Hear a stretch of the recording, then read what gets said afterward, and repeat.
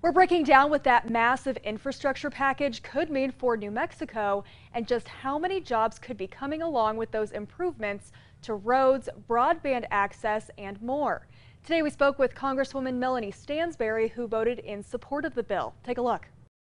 The $1.2 trillion infrastructure bill still awaiting the president's sign-off. Finally, Infrastructure Week Could reportedly bring $3.7 billion in funding to New Mexico. Investing in our communities. Representative Melanie Stansbury, who voted for the Infrastructure Investments and Jobs Act, says about $2.5 billion would improve New Mexico roads, plus $225 million for bridge replacement and repairs.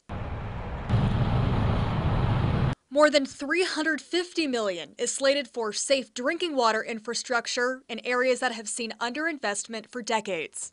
Which is so crucial for so many of our communities, especially our rural and tribal communities.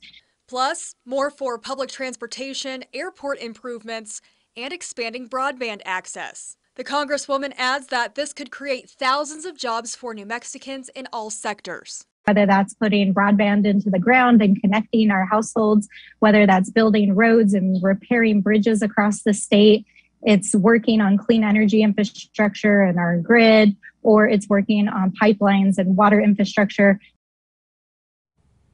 In a tweet, Republican Congresswoman Yvette Harrell, representing southern New Mexico, is lashing out against Democrats. She says the massive spending bill heaps crippling debt on future generations of Americans.